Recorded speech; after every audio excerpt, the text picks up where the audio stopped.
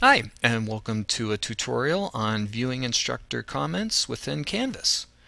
So when your instructors are grading your various assignments, discussions, and even some of your quizzes, they're often going to use the quick grading rubric system within Canvas to do that. So the benefit of using the rubric system is it allows the instructors to break down different aspects of the assignment and comment and grade those particular aspects. So within the rubric system, there's this area that the instructor can add comments and then also grade that particular aspect of the assignment or discussion. And the particular emphasis of this video is so that you, the student, knows how to access these comments and find them. So once your instructor has given the comments and graded within the quick system rubric, they're going to save that. It'll show up here. And now let's go to the student area and see how you access that.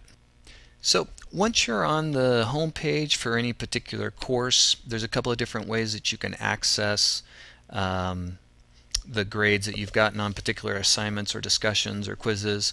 You can go over here to the assignment tab or grades, or even here on the right hand side you can click on a list of assignments or other projects that have been recently graded.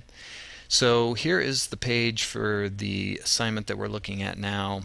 It shows the grade that you received out of how many points, but in order to see the instructor's comments, you have to click on Show Rubric, and then that is going to show you the comments that the instructor made, how they broke down the points, which aspect of the assignment or discussion you may not have understood or gotten full credit for, and then the comment section is going to give you the reasoning behind that.